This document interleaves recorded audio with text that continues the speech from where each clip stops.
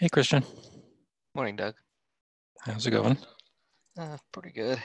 Bit of a That's headache today, but yeah, I'm doing all right. hopefully just a headache and not like the onset of the coronavirus. Right. Uh,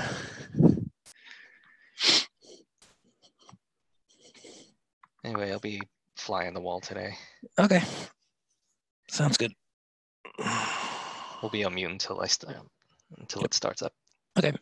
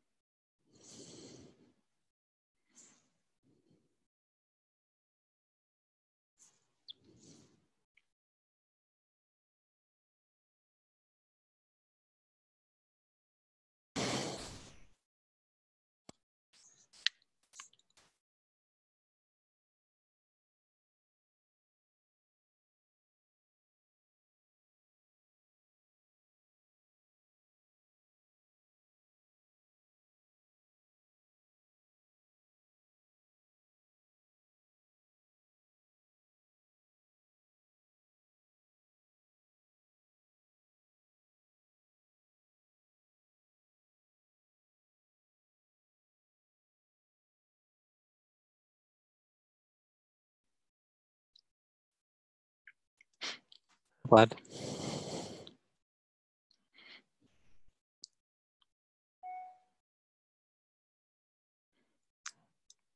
Glad, are you there? Oh, hey, hello.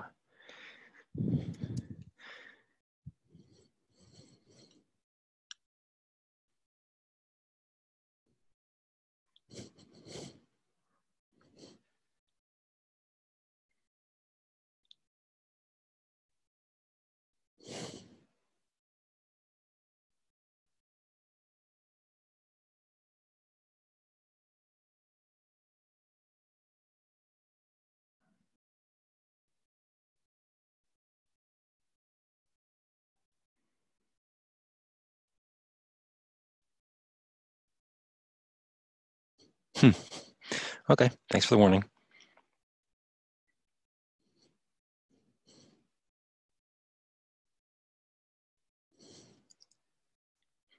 Hi, Eric. Good morning. How are you doing? I'm good. And yourself? Pretty good. Good. And yep, thank you. And Clemens. Hello. Hello. You sound cheery today. I am, because now everybody at Microsoft is also working remotely. Yeah, I've noticed They that. now all feel my pain, and that's a wonderful thing. Yes, I've had many conversations with companies who tend to run, own, be in control of, what do you want to call it, particular open source projects, and they're all located in one particular area. And I keep telling them, have everybody work from home for a while and experience what it's like to not be in the inner circle or be hanging around the water cooler, to be able to have those chats and hear what's going on. It's not fun. So I understand your pain. I hope, so as grave as the situation is, certainly up there in the Pacific Northwest, as happy I am of the consequences of them now being in quarantine effectively at home. Yeah. Yep. Hey, Tommy. Hey, Christian. I'm Christoph, sorry. Hi. Hello. Yeah, but your prediction was right, though. You kind of, last week, I think you kind of predicted that they were going to cancel. So there you go. Yep. Well, it's postponed, but you know, to keep you in July, August, that's tough. Yeah. Yeah. Because by now everybody will have booked vacation, and unless you know, if people go on vacation, then they would go to like those two things will always be in conflict. Yep. Yep. It's going to be interesting to see how that plays out. Hey, Mike. Good morning. Morning. And Heinz. Yes, I'm here. Thank you. Hello. And Klaus. Yes, hello. Hello. Did I get everybody? Ginger. Morning. Good morning, Doug. How you doing? Good. How about you? I'm good, thanks. Mm-hmm. All right. Everybody's nice and early today. It actually might be a short call because short agenda, just a couple PRs review. Actually, while you guys are waiting, since we usually don't start till 3 after, if you guys want to take a look at in particular, the first PR in the list, the sending and coding of Kafka headers, to see what you guys think in there, because there was a must that was added there. And I don't think it's a big deal, because I think that was the intent all along, but I wouldn't mind getting some feedback from people who have touched the Kafka stuff in the past.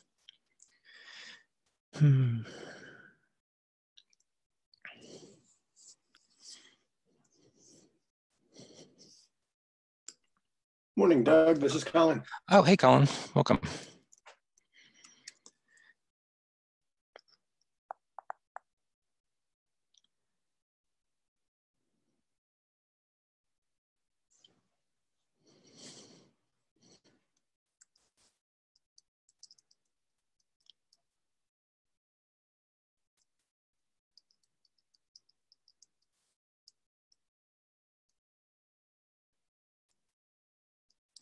All right, Pranay, are you there? Yeah. Hello. Is this your first time on the call? I apologize if it's not. Yeah, it's my first time. Okay, can you do me a favor? And here, let me paste a link in the chat. Here's a link to the meeting notes. Either put your company name next to your name in the meeting notes, or just type into the chat and I'll add it for you. Just want to make sure I get you associated with the right company, assuming you want to be associated with a company. And then Vinay, are you there? Yes, I'm here. Okay. I apologize for you too. Is this your first time in? I can't remember. No, this is my second time. Okay, then I should already have you. Never mind then. Good. No worries, but thank you. You almost got my spelling right. It's actually B-A-N. Oh, so close. Oh no, B-E-N-K-A-T-X. Oh. I'm sorry. I can fix it. No worries. It's okay. I can do that. I got a whole. Thank you. I have a whole minute before the meeting starts, so I have time. All right, Mr. Jeff, are you there? Jeff on? Yeah. Oh, good. Thanks. Let's see. Did I miss anybody?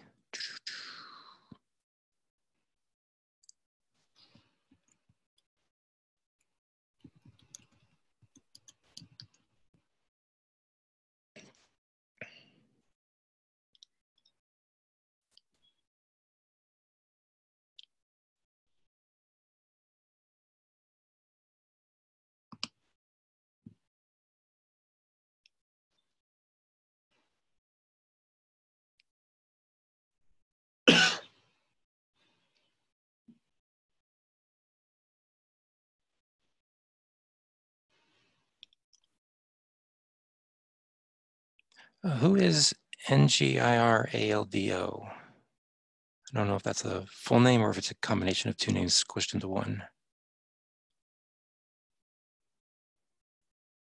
Hello, yes, that's Nick Lopez Geraldo. I'm a new member. Cool. Can you do me a favor? And in the WebEx, I'm sorry, in the Zoom chat, can you just put your full spelling of your last name and the company you're with, just so I can get it right for the attendance? Yes. Cool. Thank you. Appreciate that. All right, and it's 3 after, so why don't we go ahead and get started?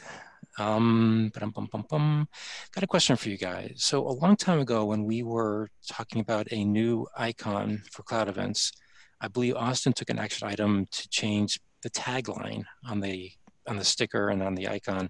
I honestly can't remember why people didn't like it, but I figure it's been there long enough, no one's complained about it. Does anybody have any problem with just closing out this AI? I can't imagine it really matters that much at this point. Any objection? Okay, not hearing any. I'll just close that one out. Just trying to clean up the backlog.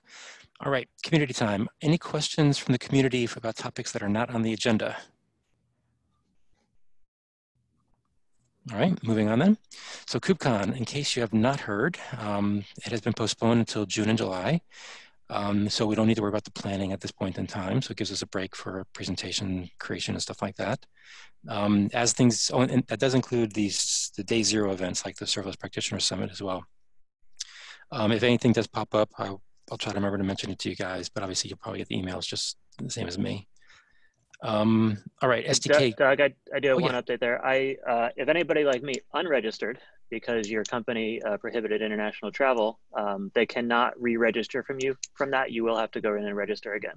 Ooh, thank you for that information. I did wonder about that. That's interesting. Okay, thank you, Mike. I guess I should add, anybody else have any other information about KubeCon that people might want to know about? All right, cool. SDK call, I think it may have had a call last week, but it was relatively short. We do have another call planned for today, I believe because Scott had something he wanted to bring up today. And also there is another PR that I just opened today that I wanted to, whoops, darn it, did that again. There's another PR just for the SDK folks to consider. It's down here on the list. So I do want to bring that up today. So anyway, short version is we will have an SDK call right after this one. It will probably start early, just a warning for people. Quick update for that. The Golang SDK has, we've been working towards version 2. Version 2 drops support for Cloud Event Spec v01 and 02. Okay, cool. Thank you, Scott. Any questions for Scott? Cool. All right. Thank you again, Scott. Kathy is not on the call. Is there anybody else from the workflow subgroup that wants to mention anything? Okay, one thing I will mention is I know that they are in the process of putting together their proposal to go to the CNCF TOC to be proposed as a sandbox project. I believe there's a pull request in the TOC's GitHub repo. If you want to take a look at that, I don't think it'd be surprising to anybody in this group who's been kind of following what they're doing. But if you do have any comments, obviously please go over there and comment on it, or comment on it in the workflow Slack channel. They watch that as well. Okay. All right, let's get to the fun stuff. Discovery APIs. So Mike, you're up first. Do you want to look at the Google Doc or do you want to look at your PR? I think that the PR is more up to date at this point. Okay, there you go. Anything in particular you want me to scroll to or just talk to it? So I've been trying to actually put this together and rationalize about it. There was one thing in particular that stuck out is the grouping and the fan out. So the problem is, I don't know if problem is the right word, but if you look at the way source is defined in the Cloud Event Spec, source can be a pretty highly variable thing depending on the events provider.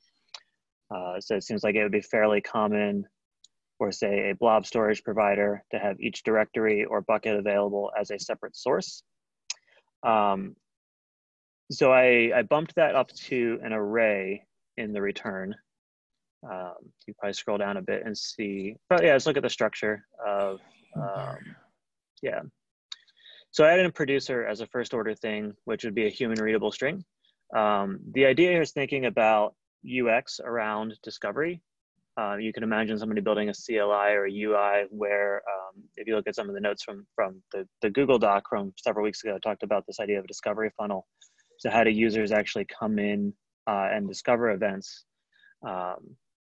And I think there are sort of 2 avenues we think about. Is one is I know what type of event I want to discover, maybe because somebody told me directly, or I know the service from which I want to discover events. and being able to first narrow in by the producer. And then for each type that they produce, collapsing down to an array of sources. This allows a provider to sort of pre-populate this. I'm happy, I don't know if people are familiar with the Google Cloud Functions UI, but it has a really nice flow here where it's, I pick what service I want. So I want to be triggered by Google Cloud Pub Sub, and then I get a drop down for all of the topics that I could be triggered by. And that allows that to be dependent on who's logged in. So what resources am I allowed to see? What could I subscribe to? So that's sort of the biggest change, I think, in here, and perhaps something that'll be controversial, perhaps not.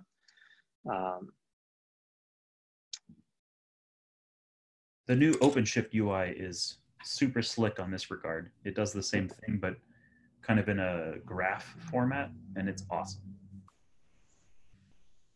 Awesome.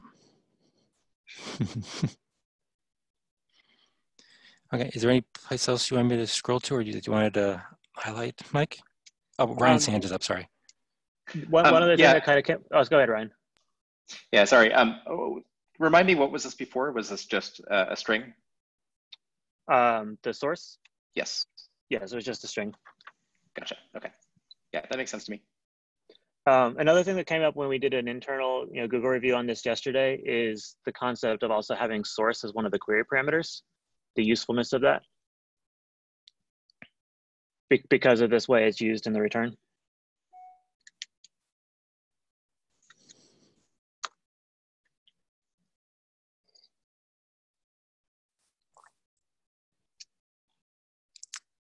Okay. Any other questions, comments? I suspect most people obviously need time to look it over. Yeah. One thing that I think would be useful is if you showed a sample output from the queries. Yeah, that's on my, I think I just got it to do at the bottom. Or no, I took that out because it didn't, Travis CI failed. Because I had an undone example. Yeah, I'll get that in. I kind of wanted to see if anybody had like violent reactions to this before I started constructing examples. Violent. Clemens, did you want to say something? You came up with there, or are you just preparing yourself? No. Sorry. I don't have no. Any other questions for Mike? Okay, seems to me it's heading in the right direction, so that's all goodness. But to be honest, I haven't had a chance. I only had a chance to look at it this morning, so. For not having much time to look at it, you had a lot of comments. I apologize. Most of them I think are relatively minor, but that last one I did. I'm having trouble wrapping my head around it. But like I said, it could all be me. Did what I say about source make sense there? Kind of. I think I'm still stuck in this mental model of I feel like there's like a list of static. There's like a static query, and then there's a more dynamic query, and I have this mental model in my head, and I can't figure out whether I'm right and I need to convince you of it, or I'm just flat out wrong and you need to convince me of it. I don't know. Okay. So yeah, source I think is the more dynamic thing. So like the provider and event types is more static. The one thing I kind of went back and forth on is like, should we have two query options? One, which is basically give me the static thing, don't expand the sources, versus give me the dynamic thing, do expand the sources. What about subject? Because it seems like this example, TN1222/alerts, that should be the subject, and sensors is the source. I don't disagree with you, Scott, but that's not how source is defined in the spec currently, in the CE spec. So I was trying to lean into that. I think it is. I think there's examples of both. Yeah, I think we need to have flexibility to allow both. Interesting. Because subject is optional, but in the intention of it when it was introduced was to do things like you just showed. To be able to fuzzy match on subject where source is static. It's interesting that you don't have subject in your list here, do you? Or am I missing it? We did that in the doc. I had proposed striking that. So Scott, are you suggesting that subject should be part of the list of attributes? I think so, because there are sources where, like, if you wrote a GitHub one, for example, you could have the org and repo be the source and the subject be like a specific pull request. Right. So in that case, like this is so if you look at one of the other things I added, this source, what did I call it? If you scroll down a little bit, Doug, I think it's the next attribute. Yeah, this source structure. Would something like a subject structure help there? Like help you how to interpret what's in the subject field? This is an old argument, but I feel like we need to go back to, there needs to be some sort of like way to assemble the source and the subject into a single identifier like you're showing here, where you might have github.com organization repo is the source, poll/ID is the subject.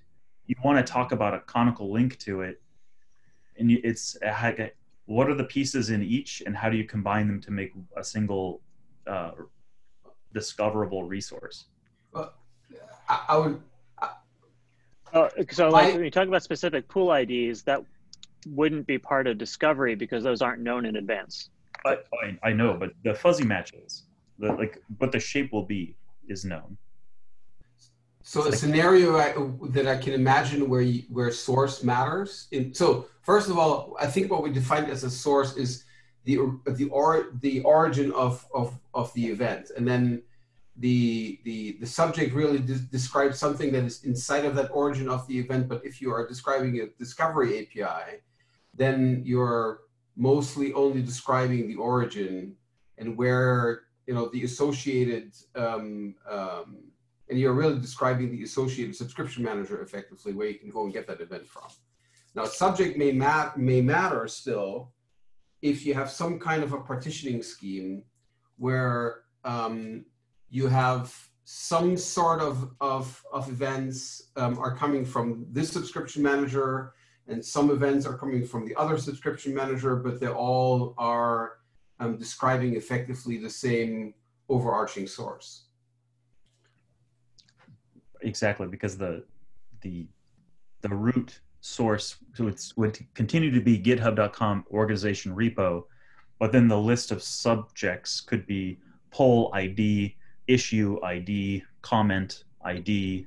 Yeah, exactly. But those would be, I think, different entries in the different discovery docs, like each different entities, because pivoting on the type for those.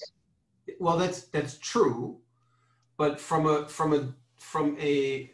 yes, there would be different entries, and if we're referring then to subscription manager endpoints, those would also likely point to different subscription manager endpoints. But if you query for them, they will all be from one source, that is the organization raising events.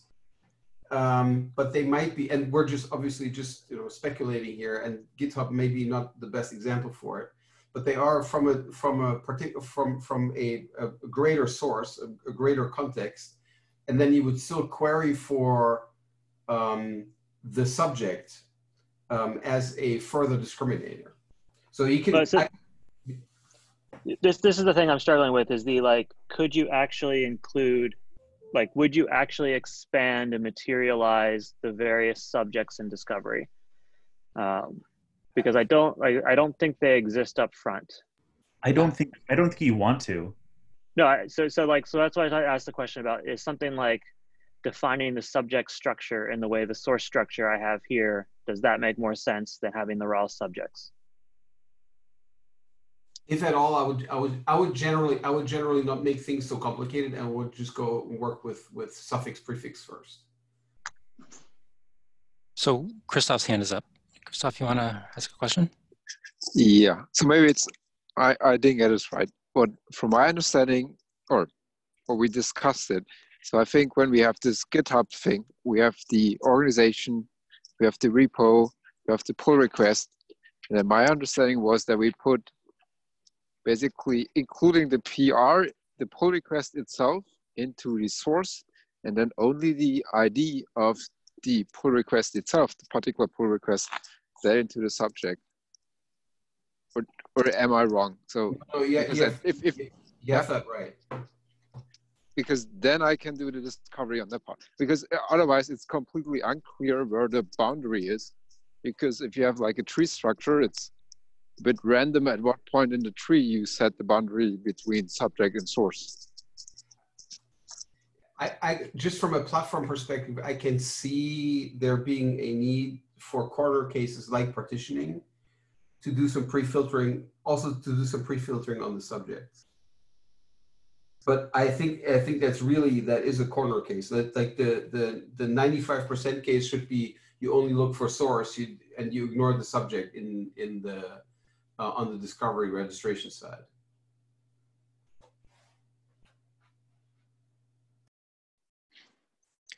Does that help you any, Mike? I think we needed to distinguish between the discovery and the registration. I totally see filtering on subject being part of the subscription side. I want to make sure that we have the right information in discovery so that I know how to make that subscription. I think GitHub is probably a poor example for that because like we talk about subject as being IDs of things, which again are not known in advance, but like if thinking about like a blob storage kind of thing, a star.jpg subject filter makes a lot of sense. Yeah, I was going to bring that up. Like we understand what the bucket name is, but we don't know what's in that bucket. So it seems like we're kind of falling into a pattern where subject tends to be undiscoverable at at install time and only at runtime. Ryan, your hand's up. Yeah, I just wonder, is this just a question of how ephemeral these objects that we're hanging off of are?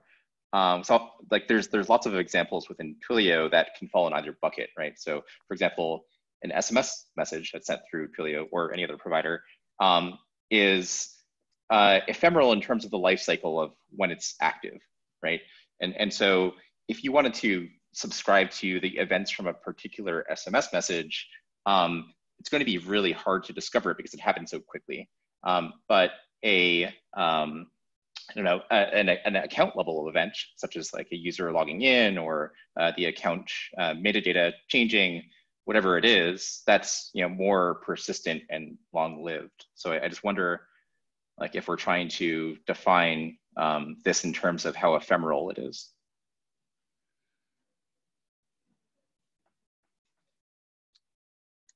I think it's a really interesting point. The question I would ask is like, is there a user scenario for subscribing to events for a single SMS message, or would I be subscribing to all SMS in this region or for this phone number in that case? Yeah, that's a good question. It is something that we do support today because the way that we do this today is through webhooks. When you make a REST API call through the API, you can specify a status callback, which is basically analogous to how we're talking about cloud events that is completely informational. And you can do that on a per message basis. So it's definitely something that is done today. Whether that is a minority use case or a majority use case, I can't speak to. Okay, Klaus, your hand is up. Yes, so maybe another example. So in our products, usually a subject is what we call a business object. So a sales order or maybe a customer, billing document, you name it. And we have different ways to identify those objects, and they might also exist. The same object might exist in multiple services or systems. And so for subject, something like a description, which a kind of identifier is used as subject for that event would be helpful, for example. Not the specific value, but just what kind of identifier scheme is used.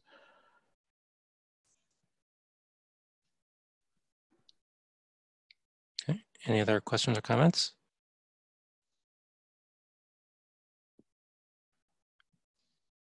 Okay, Mike, anything else you wanted to bring up? Obviously, the next step here is that people keep looking at the PR and commenting like crazy. Yeah, thanks everyone for those examples and input. Couple of cases I hadn't considered. It sounds like there's a little potentially some consensus about not trying to expand subjects in discovery.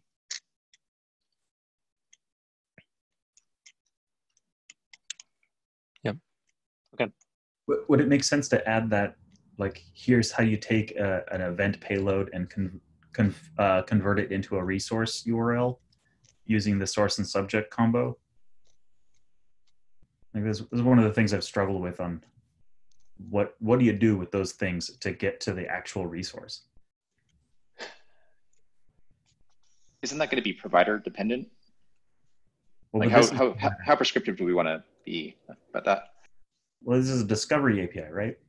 Oh, for discovery, I see. Yep. How do you discover how to go and access the thing you just got?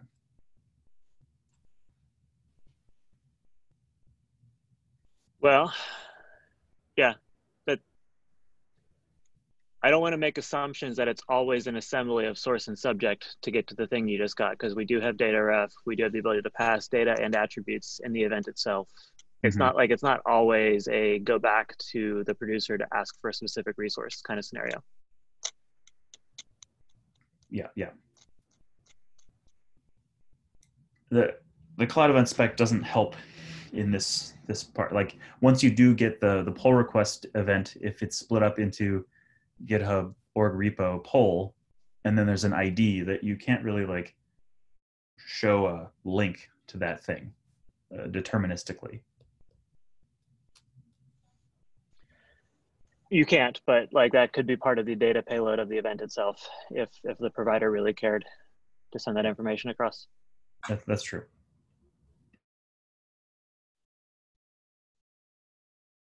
Okay, anything else? All right, cool. Thank you, Mike. Yep. And let's go back to this doc. I assume Clemens, let me scroll down to your section. Yeah, we have started to do the, or I have started. We had a call, and mostly what we decided was to also start doing that document. I've done a bunch of work on the first 3 pages of that, restructuring some of the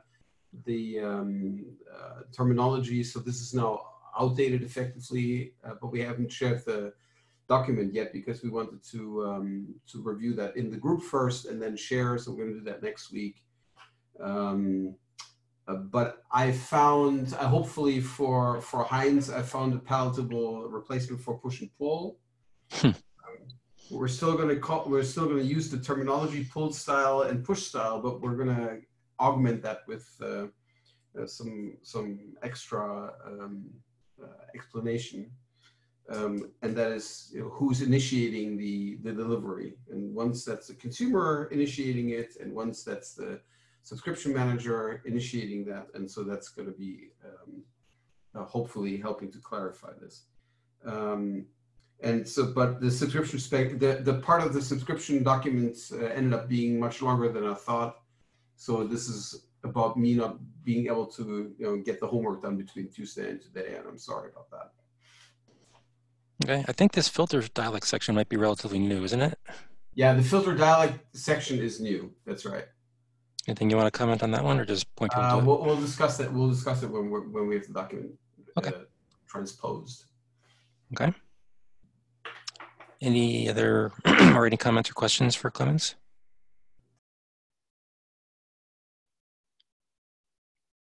Nothing? Okay, in that case, thank you, Clemens, and everybody else in the group. I'm looking forward to the PR.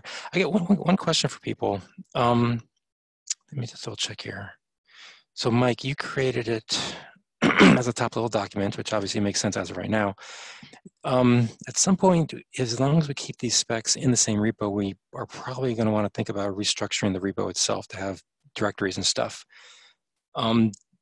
Just wanted to check with people, does everybody still think that as of right now, we should keep it in the same repo, or should we start thinking about a separate repo for these other specs? If we're going to push them out to a different repo, I wouldn't want to restructure then unrestructure. Anybody have any thoughts on that? Just popped up in my head today. I like it all in one place.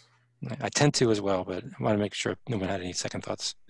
Yeah, I think all in one place. I figured if you wanted me to put this in a directory, that was an easy change later. Yeah. No. I'll go off and think about possible restructure of everything, and then we can figure out where you guys' stuff go later. Okay. In that case, last chance. Any questions, comments about the overall doc, whether it's Clemens section or just everything in general?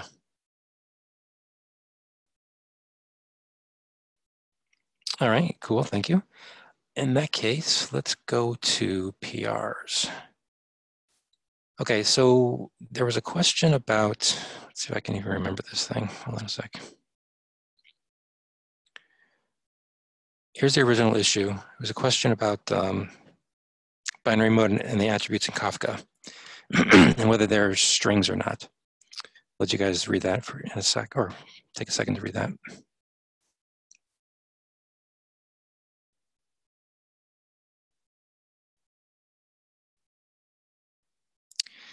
And here's the PR for it. Give you guys a second to look at that. The one part that worries me is that, as well as the other one down here.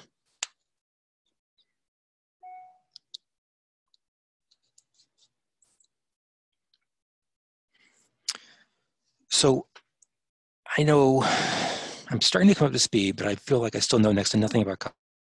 So I need to count on you guys. But this seemed okay to me. But for anybody who actually played with Kafka a lot, do you guys have any opinion on this? Is this something that we need to actually specify, or was it okay before?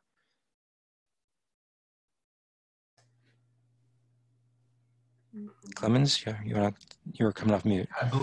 I believe that that is for most usage for most usage that's a no-op, because you're typically going to be using some SDK, and the SDK does that already. So the Kafka SDK, but I think that is correct. I'll be happy to go and take a look at that too, as the reviewer, and go and cross-check that against the protocol spec. But I think that's right. Okay, I appreciate that, because like I said, I think the must is consistent with what we intended, and that's why it's not really a normative change, even though technically it is, because adding a must is a breaking change. I think that is mostly a clarification, because otherwise things will not work, because the wire protocol requires it to be UTF-8. I'll go and verify that and make a note in the comments. Okay, I appreciate that. Thank you. Go ahead. If I can add something, in looking at the Kafka message specification itself, the headers it's a map of byte array key and byte array value. So technically, in the protocol itself, it's a byte array. That's why I think we need a clarification. Yeah, and my concern was just that was the intention the entire time. We just forgot to add that text. Yeah. So I think the question is what is the if you are putting a header in using the regular Kafka JVM client, does that store it as UTF-8? And I think that it does. If I recall correctly, when you set an header, the headers inside the JVM client are represented as a list, and not as a map, and the list as a record header. I think it's the name of the object, and it's a key byte array and value byte array. So it's just byte arrays. Yeah, I think maybe I should check, but if I recall correctly, that's how it works. And for example, this basically came out when I was implementing the Kafka binding for the Cloud Events Go SDK. So because the Sarama, which is the client, the Kafka client for Go, gives you an array with key, byte array key and byte array value. So.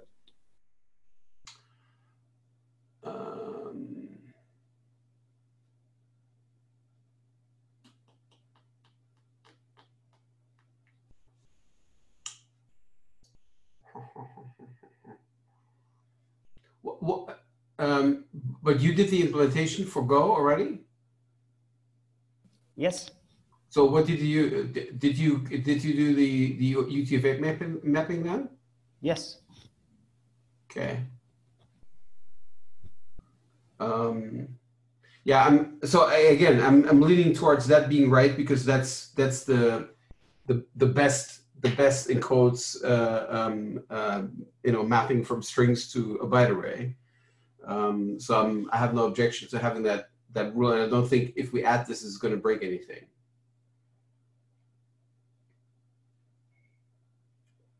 Yeah, it also follows what it's already done in the what's the name in the cloud events Java clients. Okay, well then that's probably what we should do. Yeah, so I have no objection.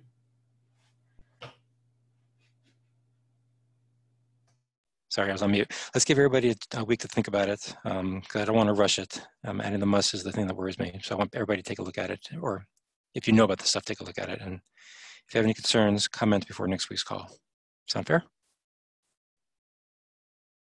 All right, thank you, everybody. All right, this PR is mine. I can't remember exactly where it was, but somewhere somebody had a question about how to discover whether an incoming message is actually a cloud event.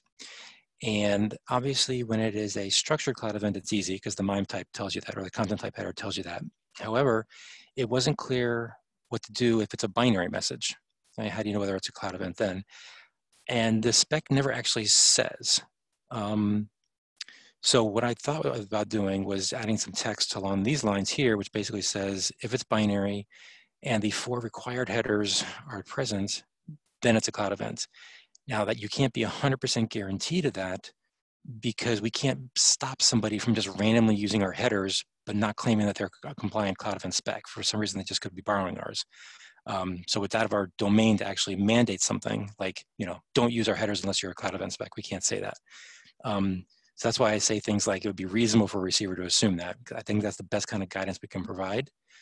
So if you guys get a chance, please take a look at this, see if the text sounds right. Or if you don't like the entire idea at all, obviously say that as well. But if you're okay with this general direction for the text, then I'll make similar changes to the other protocols. But I wanted to start with the HTTP one to see how people thought about it in general.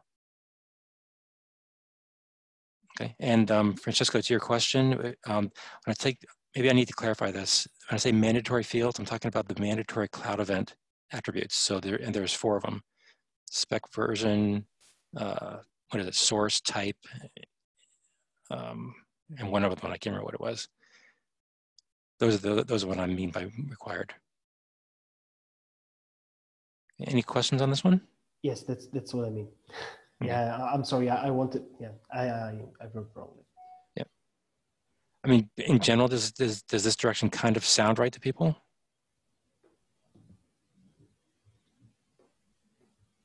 That's what the SDK, or the Go SDK does. It says check the MIME type, or check the media type. If that's something that is not special, then check if there's a version. And if there's a version, then try to start parsing it. Okay, that's good. Yeah, it's funny. Originally, the text in here only talked about the spec version field. And then I couldn't sleep last night, so I started thinking about this for some odd reason. And I realized that technically it shouldn't just be that one field, it actually should be all 4, since they're all required fields. And that way you can say, well, if you don't have all 4 and you only have 3 of them, well, then you're not compliant to the spec. Therefore, you're not a cloud event. And that was my original thinking. But if you guys, for some reason, think, spec version alone should be sufficient, speak up at some point. The problem with requiring all the 4 mandatory fields, so all mandatory attributes, is that how do you distinguish between a malformed cloud event and a non-cloud event? Because I think what the Go SDK would do is it would give you an event, but if you tried to validate that event, it would say it was nil if it finds a version. Yes, that's how it works in SDK Go. But in SDK Go, the distinction is done just on the spec version field. on the spec version attribute, not on the others. Right, but I think from a spec perspective, if you don't have all four, it's not a valid cloud event. Yeah, sorry, to clarify, the parsing requires just the version. The validity of the event requires the mandatory fields. Right. So Scott, do you think the texting here is correct from a spec perspective to say you have to have all four for it to even be thought of as a cloud event? I think to do just parsing, you need to inspect content type and look for version. Version tells you how to parse the rest. I think parsing is different than, is it a valid event? Right. That's what I was trying to get to. Right. Okay. Well, obviously, I'm always open to the wording changes. So if you think the wording here needs to change, let me know. But it doesn't sound like anybody disagrees with the general direction. It's more a question of 4 versus 1 attribute and maybe some wording. But you don't have to think about it right now on the call. Okay. Okay. But yeah, if you do think you're going to have some comments on there, I would appreciate comments sooner rather than later because, as I said, I would like to make similar changes to the other transport specs. I thought about possibly putting this into the main spec itself, but I thought the text might be different or might be transport specific. That's why I stuck it in here. But if you guys think it might be better suited in the main spec itself, I can try to fit it in there somehow. I just couldn't think of the right wording. So anyway, think about it. Okay. You go ahead, Scott. This is exactly why the Golang SDK is dropping support for .1 and .2, because we kind of flip-flopped on the name of the version, so parsing the incoming request was difficult. Good point. Thank you. Okay, moving forward then. This one, I'm trying to remember why did I stick this in the agenda. I think I stuck this one here because I wasn't sure what's happening with it. Does anybody remember? Klaus, Klaus and Scott, you guys were talking on this one. Do you remember what the resolution of this one was? Refresh your memory, it's this one. I thought we decided that it was, the example is an invalid cloud event. The example that he provided here, you mean? Or do you mean an example in the spec? Oh, actually, that is from the spec. Oh. Yes, I was wrong. I guess what I'm trying to get to is, do we need to change the spec at all, or do you think that the issue itself is invalid? I seem to have the vague recollection that we were saying that his interpretation of the spec was wrong, but I can't remember for sure. I would, sorry, I need to look at the issue. Okay, that's fine. Klaus, anything you want to say? I think it was related to the changes we did only shortly before 1.0 regarding the content type, the data content type. So that if you're using a structured encoding, then you have the default, like here for the application JSON.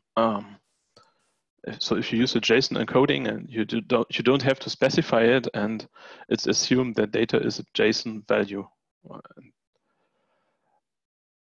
So I think it mainly was a misunderstanding around this. But yeah, I think that's right. The end result is that these are both valid examples, but they're not equivalent, because the middle example there, it's a string of serialized JSON object as a JSON string. Mm-hmm. The third example is foo bar object as a JSON object. Mm-hmm.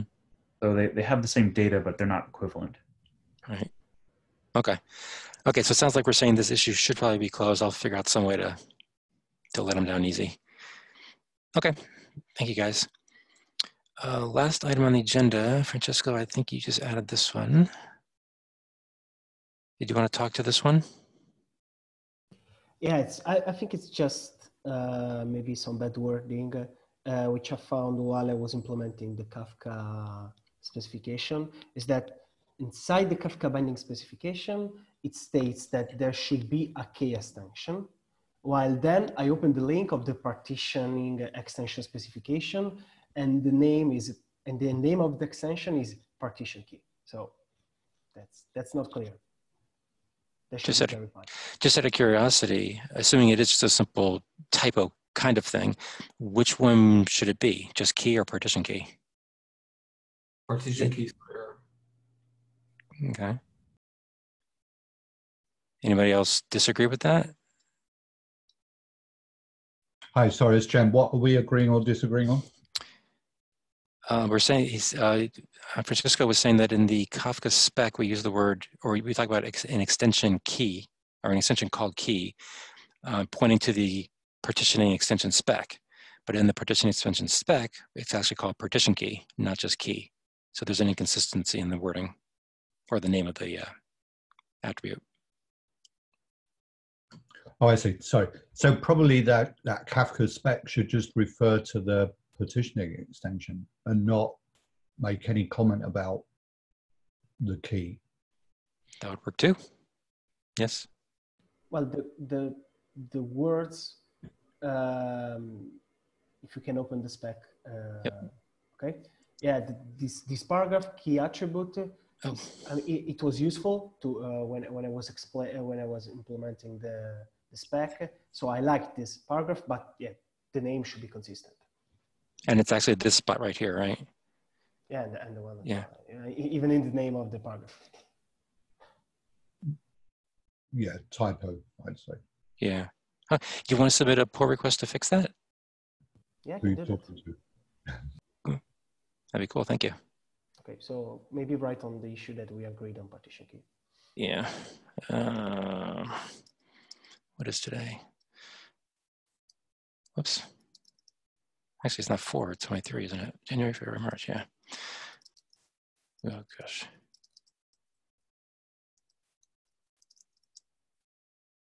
That's fine. Yeah, okay. Here we go. Thank you, sir. Any other questions or comments on this? All right, last one. I was going to bring this up in the SDK call, but if anybody has any questions on or comments on this, I just want to bring it up quickly. There was a question in the SDK.md file that talks about what we expect of SDKs. And it basically says, support ongoing changes to Cloud Event Spec. Obviously, try to keep up to it.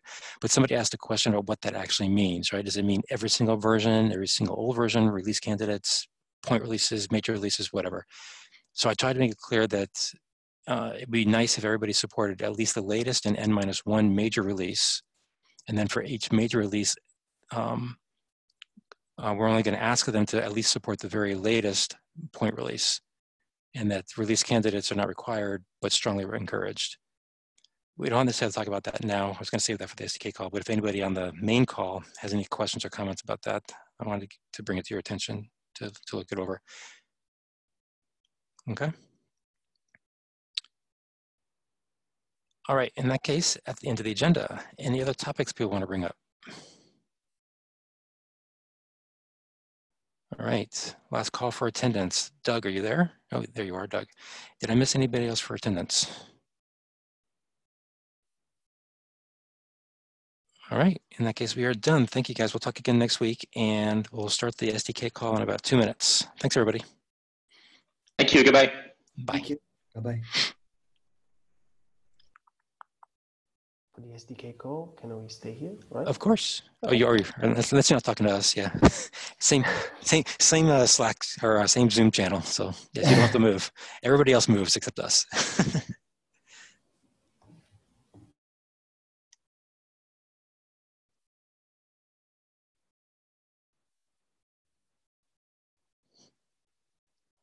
Waiting.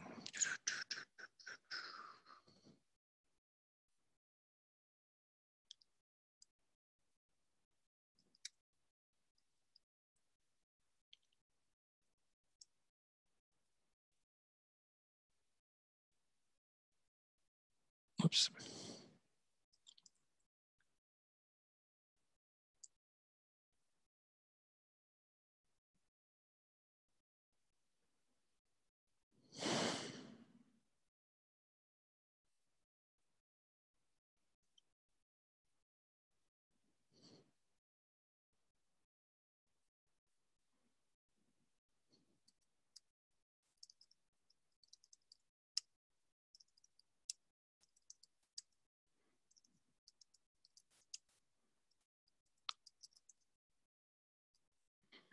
All right, why don't we go ahead and get started. Scott, you're first on the list.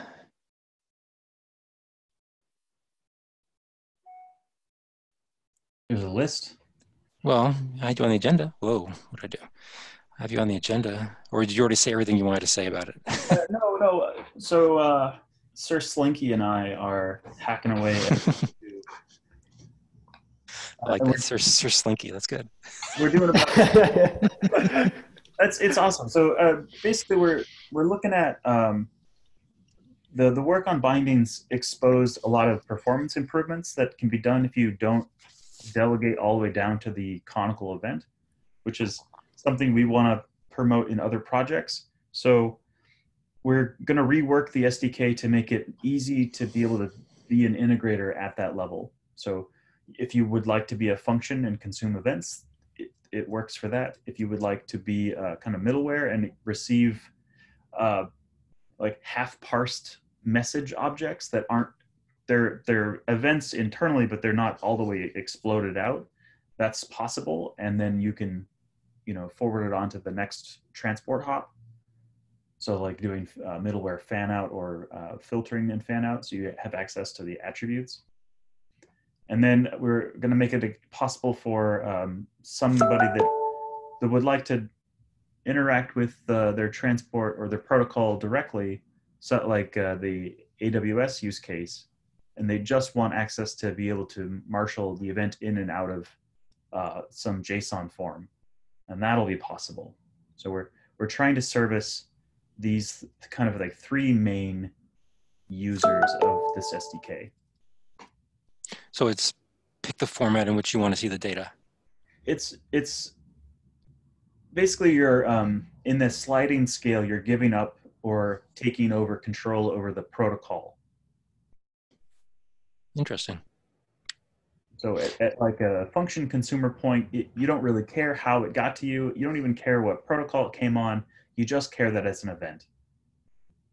At the middleware level, you really care about optimizing the usage of the protocol so that you can do things like understand how your partition keys in Kafka are working, and we don't have to like plumb all that data through the SDK because it's too cumbersome.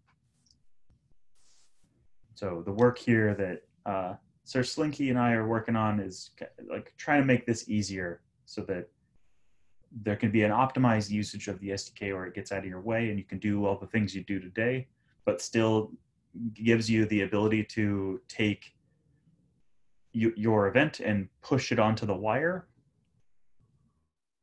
but not drop the use case of like make it super stupid easy, where it's like 2 lines of code to send an event. Sounds good to me. I always like the option of keeping it simple at first and having backdoors to get to the more complicated stuff if you really need that level of control. Sounds cool. Yeah, so that's what's coming.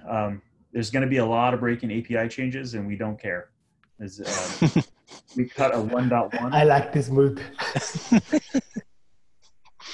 Yeah, I mean, 1.1, I made a branch. We can continue that fork of the code, but in 2, it's going to be a little more trimmed up. It's going to have a slightly different usage case. The API is going to be a little less cringy because it got a little feature creeped. So yeah, that's what's going on. Cool. And this is just an FYI thing. You're not actually asking for input from the group or anything. This is just to let everybody know, right? Yeah. This is what's happening. If you would like to come hack and help, we're working on that full time right now. Cool. Any questions for Scott or Sir Slinky? All right, cool, thank you. So I went back and looked at some of the more recent old meetings to make sure I pulled out some of the action items because I kept feeling like we were forgetting to do some. And I came across one that was assigned to me that said make sure we documented the leads for each SDK, which conceptually sounds good so people know who to poke on if they have specific questions. However, before I was going to go off and do that, I wanted to double check and make sure that we really did want to do that, because do people really want to get pinged directly about stuff, or do we want to just add text to each README that says, if you have a question about this, don't hesitate to open up an issue. That way it's not pointed at one particular person, it's to the group itself. I have a terrible idea. What's that? what if we make up a list, like a work group list? So if you would like to directly contact the owners of this, you send it to the like CNCF working group SDK Go or C# or Python, and in that list is the current owners, and we can manage that list. So how is that different than opening up an issue? Because won't you get an email anyway? Have you seen my GitHub? I get about 4,000 GitHub emails. Yeah, I know, we all do, but yeah, that's the biggest issue, that you really can't see stuff. I see noise from lists because they tend to be written by humans, but automation from GitHub is I'm sorry, but that is a broken tool. Yes. Okay, so I have a feeling I'm going to get some resistance about creating a mailing list per SDK. One for all of SDKs, I could probably convince them of, but I don't know about one per SDK. I think one for SDKs is fine. Okay, if you want, okay. Let me. Before I head down that path, what do other people think? Do you want that? Do you want me to just put your names in there with emails, or do you want me to look into the one SDK mailing list? Personally, I think that each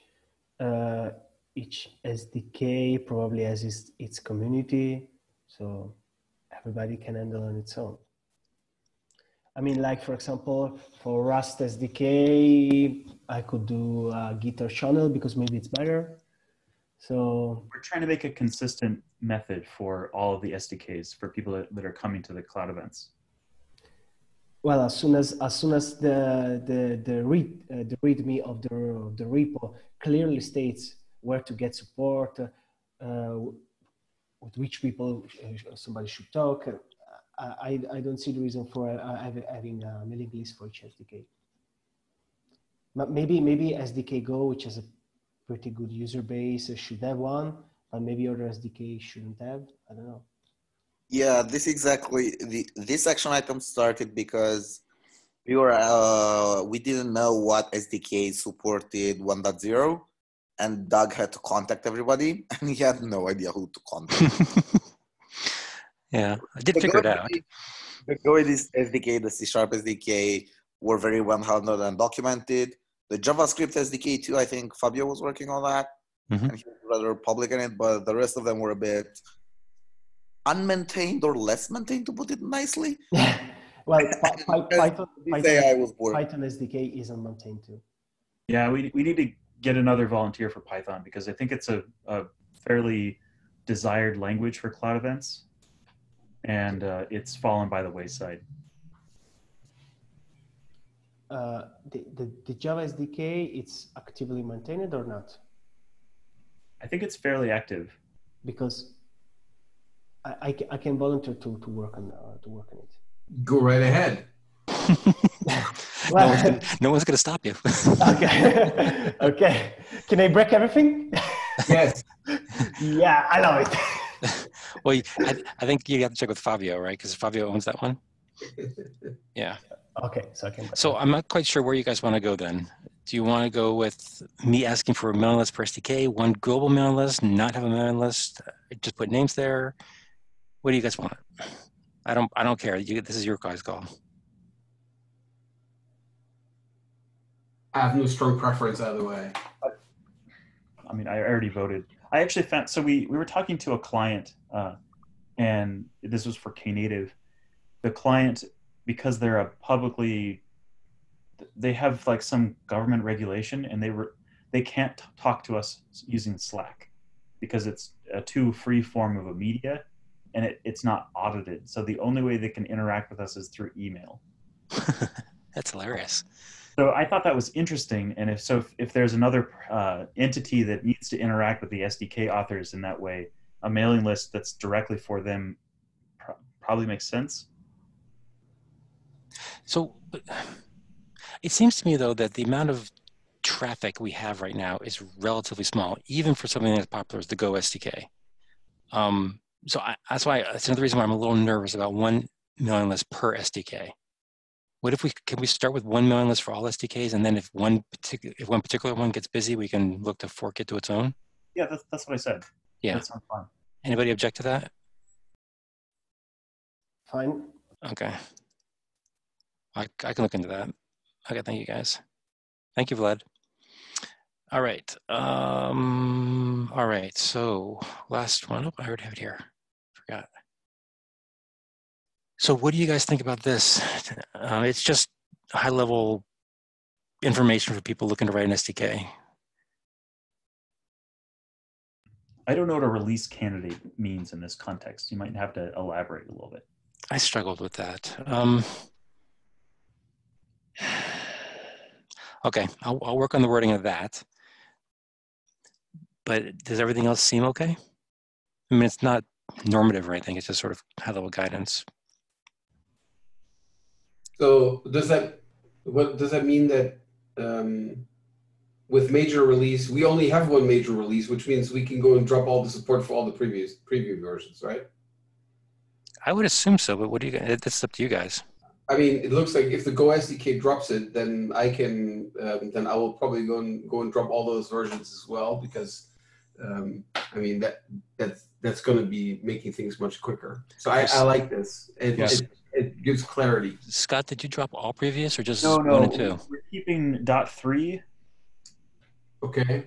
So .3 and the reason is .3 is very similar, not exactly the same, but similar to 1.0. Yeah. 1 is very divergent. So removing that removed a bunch of like special casing. Yeah. Yeah, we have for C#, since that's our home language at Microsoft, so to speak, and we have so lots of our customers are using it, and we have had customers who have been using cloud events with Event Grid, where we supported 0.1 in the product, and we didn't support anything in between, but then we support 1.0. I have to think about what the repercussions of cutting it are, but yeah, customers should move on. Okay, so it sounds like you guys are okay with this in general. I'll just work on the wording of release candidate. Yeah, because this is effectively, this is what we commit to, not necessarily what the code does. All right. For a new SDK, like let's say so it's like, for example, Rust is coming online. Should we require that they also support 0.3? Scott, for this, I can say that I want to support the .3 for the really simple reason that we need to understand how to abstract the various specification versions. So we will have support for 0.3 only for this reason. I agree with that. I think things like the JavaScript SDK don't do quite the same level of introspection of the event. And I think you have to say, like, I think this is a version 2 event. Go. And it tries. Scott, are you suggesting that we actually special case 0.3 in this list, or it's a nice to have, but we shouldn't require it? No. Okay. No, sorry. It is good hygiene to be able to write your code in a way that handles multiple versions. Right, but I was more interested in whether it's okay that the Rust SDK not support 0.3. Ideally, the muscle that you develop by supporting n-1 is very valuable for the n+1. It's more work, but it's very valuable. Yes, but you're speaking abstractly, and I agree with you. But concretely, do we want to say 0.3 is a special case, and because n-1 doesn't exist, we're going to say you should support 0.3 as long as n equals 1.0? I think you should remove that word major and just say releases. Well, the problem was at that point, well, what is a release, right? Is it 1.1 versus 1.0? I don't think so. Right, that's why I phrase it that way. And I have no problem adding a bullet here that says, oh, and by the way, for the case where n is 1.0, n-1 means 0.3. I'm okay with that, if that's what you guys want. What if we call the 0 releases major? See, I don't know. I'm a little nervous about this just because technically anything before 1.0 should be completely optional, toss away, whatever you want to call it, right? It's not until you get to 1.0 things actually matter. Yeah, possibly. Okay, how about this? You keep these words and you say it's recommended that you also support at least 2 versions. Okay, I can think I can work with that. Work on that. Today, that implies that you have 0.3 support, and in the future, it might not. What do people think of that?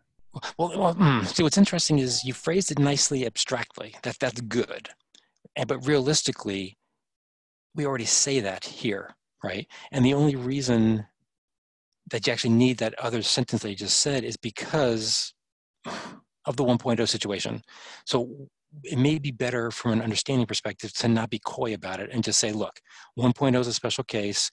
It is highly recommended that you also support 0.3. Yeah, sure. As a footnote or something. Yeah. Yeah, that's fine. Okay. Anybody else have a problem with that? Okay. Hold on. Maybe like an asterisk on major releases, and then like, by the way, 1.0 doesn't have an N-1 release, so we're going to consider the 0.3 a major. Yep. Yeah, sounds good. Okay, I'll work on that and let you guys review it. All right, thank you. Let's go over here. Whoops. Okay. Anything else you guys want to talk about? Have you seen the conformance tools status? No, I did add that to here. Let me go. Can you stop sharing? Yeah. Oh, even better. Where is it? Stop sharing. Go for it. Okay. This one, maybe? Oh boy. Here we go. Hold on. I'll pick the right one. Okay. So I made a thing. It's called Cloud Events. You can install it. There's instructions. The idea is that you could have this like canned set of YAML that's encoded as the event and then send it out to some target, which is pretty interesting. But it also has a mode where you can say cloud events listen, which, oh, here, hold on. I got it. Boop. So I can say cloud events listen, and then I can say cloud events send, and we'll get the help for that. So we need a couple here. We need a couple things. So here, some nice person gave you an example.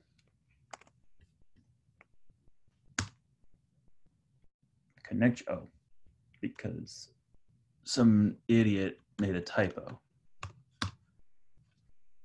So now I can send with cloud events, and then over here, the cloud events conformance tool is also listening. And it doesn't do any like major data processing. It just dumps stuff out. And as you can see, it doesn't do it exactly right. And then maybe there's some bugs in here because it's very, very little code. You can also, the thing that's interesting is that this is a stream of YAML. It's written to the standard out. This is written to standard error. So you can pipe this, the output of listen to a file, and then have a stream of events that it'll try to send for you in the next round, if you so choose. So you can do cloud events invoke, and invoke takes a target and a file, and the file can be a directory, and you can recurse that directory structure in case you want to do that. So that's the current state of this little cloud events tool, and I think it's pretty helpful. I find myself using it a lot when I want to validate that what I'm doing is kosher. That looks really cool. I'm just trying to piece it together. Oh, sorry. Here, I'll go back. What's your? Yeah. So where does the conformance side of this come into play? Do you see this as being, yeah, how do you see this being part of the conformance work that we talked about? The conformance thought was that you produce this file that you listen on, and then you compare that to what you sent. And if those two things are the same, like by a diff, then you are sending what you are receiving, or you're receiving what you're sending. At least you think you are. Okay, that helps. Thank you. Right. So the thought was that this is a double-ended thing, and it would go, it invoke.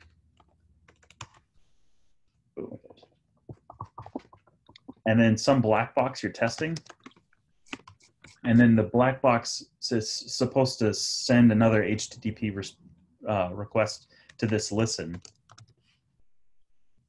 And so invoke is taking in YAML, some set of YAML, and then listen produces some YAML. And at the end of the test, you can compare what the invoke YAML looked like and what the listen YAML got. And so I need to write a tool that helps you do that diff and see if it passed, because there's some extra garbage that it sticks in here for you. Actually, those are transport extensions. So you can ignore those if you need to, because it's not part of the cloud event. Okay, sounds cool. Yeah. Any questions? Any questions or comments for Scott? Scott, can we create a full-fledged TCK from this? Because that's something that I would love to have for the Rust SDK. Because now we're starting, so to get. Well, I mean, it's a command line tool, so you can interact with it. Yeah, what I mean is that do you think that at some point we could provide scripts or ready-made or ready-made output YAMLs? So. Right. So let's see. I was attempting to do this conformance. So in the conformance tool, I have a canned YAML directory, and so like if you go into v1 0, I mean, so I kind of cheaped out, but you see what the minimum version of what I think a valid cloud event would look like at the minimum level. This is like testing that emojis work and all this stuff. And so you can actually we'll try it now. Cloud events invoke HTTP 8080 and then -f this file. And so it goes and reads that file, interprets it back into an object. It's very simple code. There's not a lot of logic here. And then the listen tool dumps out what it got. And so, there's a couple things. Looks like it's not actually doing. This should be actually, no, it's fine. It's fine. The conformance tool is not conformant? No, it's fine. It tries its best. It probably needs some love. I get it. I wrote it in like a weekend. Yeah, I get it. But the idea was that like you have this set of canonical JSON or canonical YAML that you write, but it also helps you produce it, and then it helps you send it as a blob. But you can also like poke at things that are running. And so like as I'm testing with, it's actually really useful for the changes for the Go SDK, because I know that this is an alternate implementation that mostly works. I'm wondering that if the receiver is able to validate the events and maybe echo them back. Well, that assumes that the black box you're testing has the ability to respond.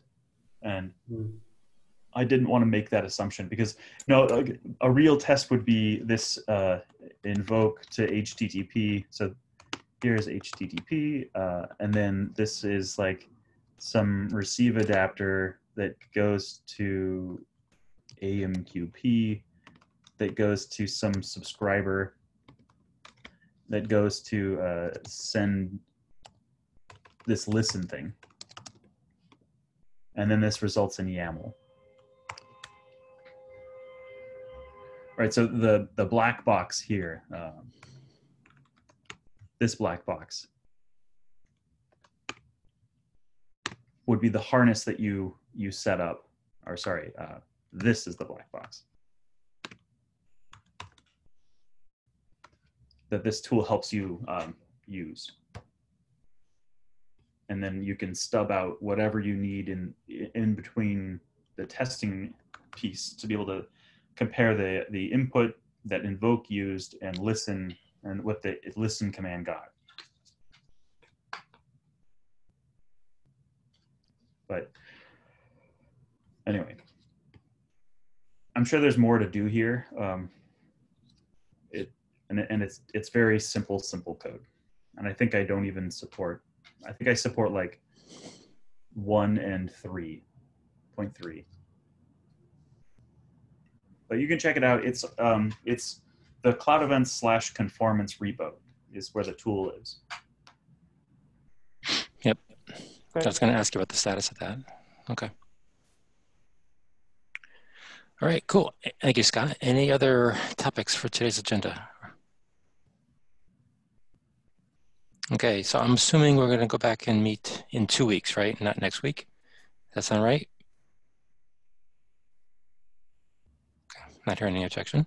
If something does pop up and you guys really want to have a phone call, next week, let me know. But otherwise, I'll assume we'll meet again in 2 weeks. All right. Thank you, guys. We'll talk again next time. Bye, everybody. Bye. Thank you. Bye.